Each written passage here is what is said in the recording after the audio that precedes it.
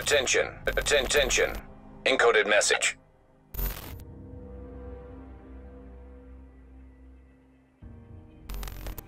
Hello there, I want you to work with me for a moment. Forget game features like being able to sponge bullets or respawn endlessly, because in the real post-pandemic city that is Manhattan, you only have to make one mistake and it could be you and your family's life. To make it even scarier, you're not a division agent that is prepared for this kind of situation, but an innocent man trying to protect your family. That's where we meet Mark, Sarah and Gracie, a family of 3 trying to find a new home, meeting dangerous people along the way, but in the end were helped by Aaron Keener, the rogue agent that is the biggest threat to Manhattan and everyone living in it.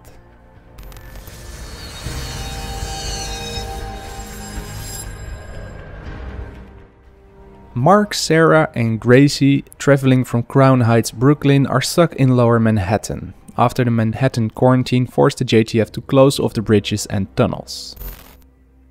They aren't letting anyone through. The bridges and tunnels are all blocked. We can't get back to Crown Heights. Even after you showed ID? They said no exceptions. Motherfuckers. Listen, stay put. I'll make some calls and come back to you quick as I can. Thanks, Al. Okay, buddy of mine from Squad 18 says they got room for you. Holy shit, that's great news. It's a couple of families from their company in Engine 24. They hold up in the West Village. Moving up in the world. A lot of rich folks got the hell out of Dodge at the first whisper of an epidemic. There's plenty of prime real estate sitting vacant over there. I'm sure the owners would rather have a few smoke eaters camping out in their cribs than a bunch of junkies or infected. No shit. Hang in there, okay? I'm gonna see what I can do to get you guys off the island, but it might take some time. I don't know how to thank you, Al. Just focus on keeping your family safe. Al, a firefighter and Mark's chief, managed to find a new home for Mark and his family in West Village, which is directly below Chelsea District in Midtown Manhattan. In the meantime, Al would find a way for them to evacuate the island, but as mentioned before, Manhattan is a dangerous place. God, it's cold. How much further is it? Just around the corner. Gracie, you ready to be warm? I sure am. She's asleep. No wonder she's so heavy. Jeez. What if they turn us away? I told you. They're expecting us. It's gonna be okay. I hope you're right. Of course I'm right. I'm always right. Oh, shit. What is it? What's wrong? What's that smell? Mark, what are you doing? I'm gonna check for survivors. Wait here. And keep out of sight. We should go. Someone could still be alive in there. Whoever did this could still be in there. I'll bug out at the first hint of trouble. I just can't walk away. Gracie, you stay with Mommy, okay? Daddy will be right back. I see you hiding back there. You come out here before I get impatient. That's better. Just the 2 of y'all? What do you want? For you to answer my question. My husband and his friends are coming back any minute. Oh, well, maybe I should go. Wouldn't want them getting the wrong idea. Then again, I've got friends too. Here they are now. Let's see. Now, is that your husband or one of his buddies? Mark! You touch them, you're dead. Oh, you married a good one. As they turned the corner and their new home was in their sights, a pungent smell filled their nostrils. It was the site of a violent conflict. Firefighters lied death on the ground. Mark went inside the building looking for survivors. This courage would later be rewarded. Shortly after Mark entered the building, a stranger confronts and captures Sarah and Gracie. That stranger wasn't alone. He and his friends, possibly Rikers or Writers, raided the place for supplies, in turn killing everyone who lived there, even the children. And now they captured Mark and his family. This only could end badly. Why did you kill them? Why? They didn't give us much choice, did they? Should have let us in. There were kids in there. Yeah, well, that was a mercy. You murdered firefighters and their families. For what? Some supplies? Or did you get off on killing kids? A bit of both, honestly. You're one too, aren't you? A fireman? You think that bullshit matters when things are the way they are? You think anybody gives a shit about New York's bravest? I care. Man, what the fuck? Shit! Division! Clear! All hostiles down. You folks okay? Yeah. Thanks to you. Anybody else alive in there? No.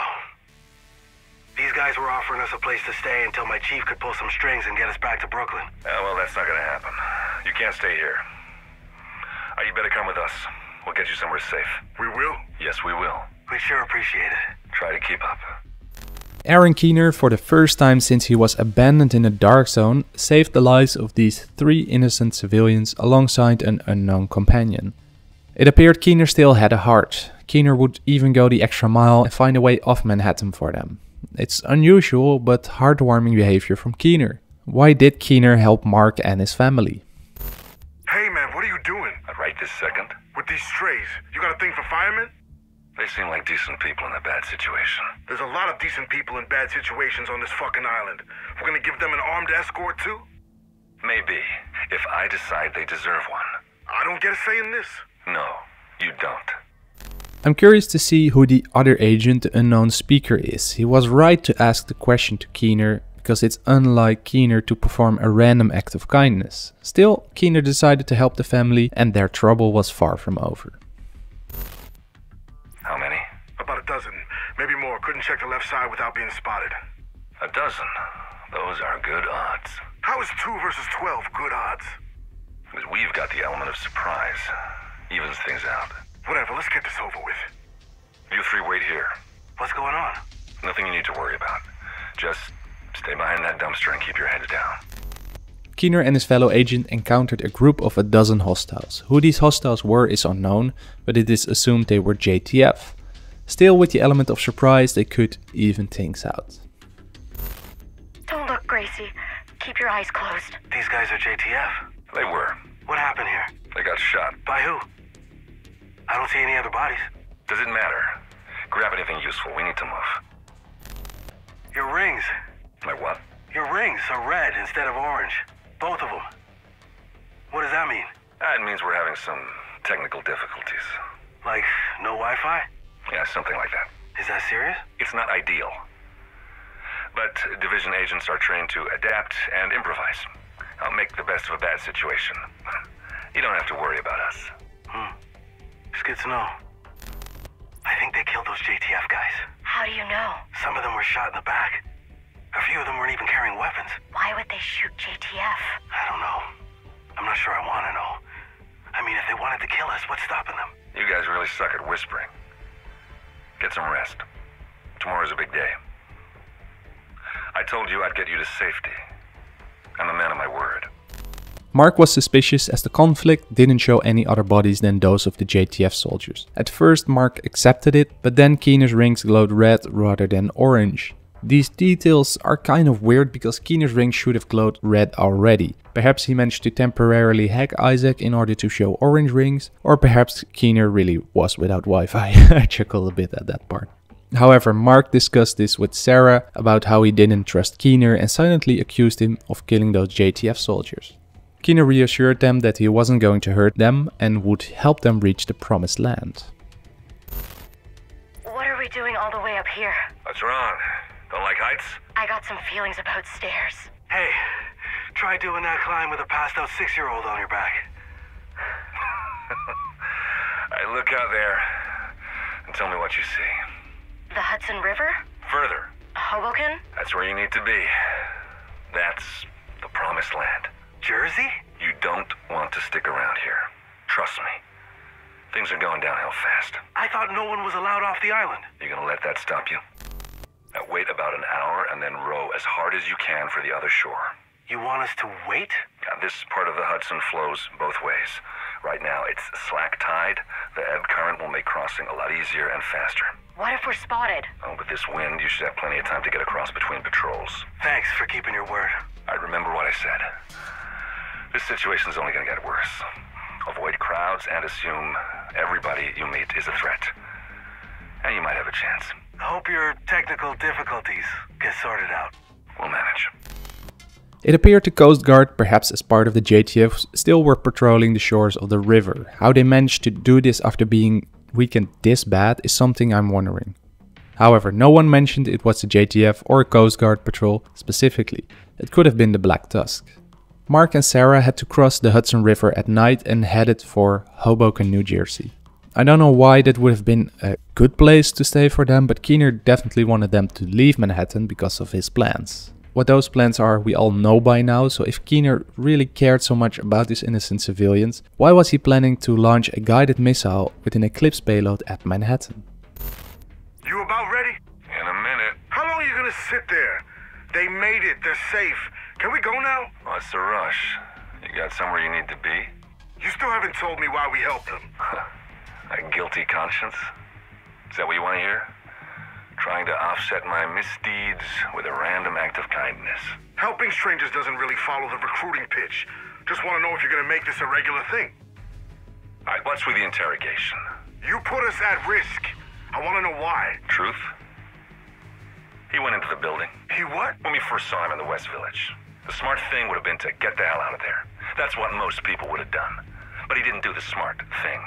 He did the right thing. That's bullshit. The smart thing is the right thing. Maybe. Probably. But it made me want him to survive. So it was a fireman thing. Come on, let's get out of here. We have work to do. Mark showing his courage in West Village motivated Keener to save him, because that kind of bravery was rare these days. I suppose Keener does have a guilty conscience and indeed was trying to offset his misdeeds with a random act of kindness. It makes me love him even more and shows the depth of the villain that is Keener. I know many of you do too, so let me know what you thought of his story in the comments below. I'm still waiting for an answer from Massive and its developers on the status and location of the missing audio recordings for Aaron Keener, Vivian Conley and even some others. I don't want to make an incomplete video, so I will postpone that for now. In the meantime, don't forget to watch the videos I created on Feilau, Theo Parnell, Javier Kajika and James Dragov. Thank you for watching this video. I'm passionate about all the lore behind the entire Division universe and I hope you liked how I made it into a video format. Please like or dislike the video depending on what you thought, but if you didn't, leave me some feedback on how I can improve. If you're similar to me and love game lore not only for the Division but for many games like Modern Warfare and The Last of Us Part 2, make sure to subscribe, hit the notification bell or you can even become a channel member. With that, I'm going to prepare the other videos and hopefully I'll see you there. Peace out.